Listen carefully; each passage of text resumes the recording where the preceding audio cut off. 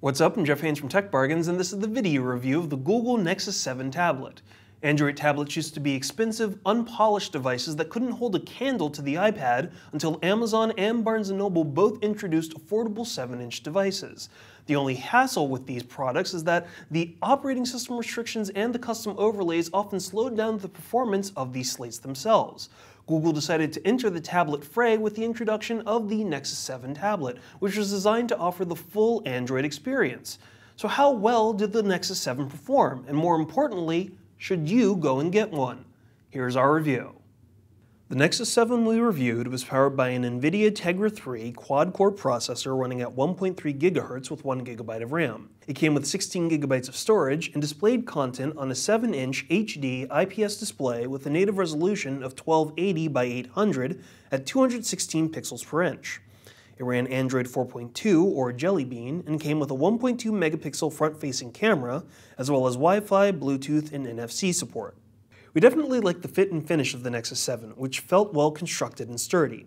It had a hard plastic band that looked metallic around the LCD panel, while the textured back has a rubberized material that prevented it from slipping from your hands. While it may be a bit heavier than an iPad mini, it's still light enough for one-handed use. Another thing that stood out to us was just how much and how well the Nexus 7 delivered the Android experience the way Google intended it. As previously mentioned, the Kindle and the Nook might be great devices, but they frequently got performance hits because of custom user interface overlays. They also sometimes have restrictions, like the Kindle's blocking of Google Play in favor of the Amazon App Store. Well, though you might not get some of the custom features that are seen on other tablets, you don't have the restrictions either. As a result, Jelly Bean works quickly, effectively, and awesomely. Another advantage is that the updates get to be much faster than third-party devices. Other tablets have to test their systems with each new Android build or patch, which can take months, but with the Nexus, you're skipping to the head of the line. We really like the speed and the power of the Nexus 7 as well. Thanks to the 1.3 GHz Tegra 3 quad-core processor, it packs serious power, making it much more than a glorified e-reader. You can use it for that, but it's also strong enough to run powerful games to relax at the end of the day. Plus, Jelly Bean on this device is polished and responsive without lag.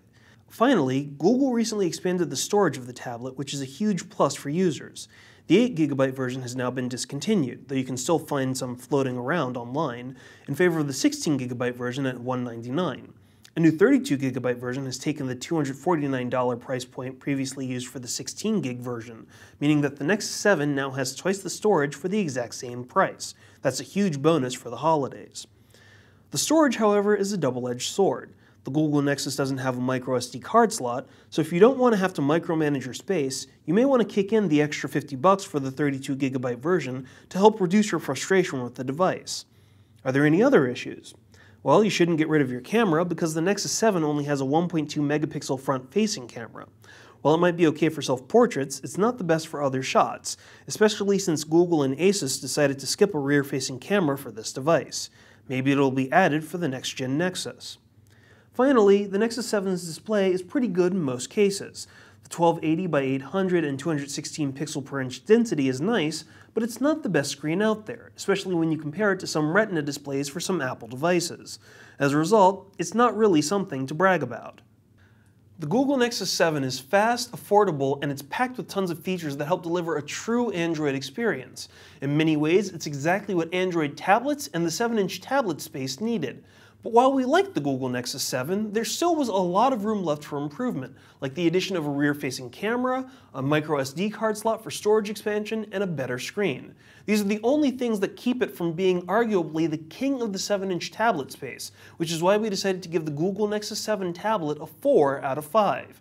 For the latest coupons and deals on tablets like the Google Nexus 7, be sure to go to techbargains.com. To enter our monthly giveaway, make sure you always check out techbargains.com/YouTube, and to watch our video unboxings, video reviews, and exclusive video features, be sure to go to techbargains.com/videos.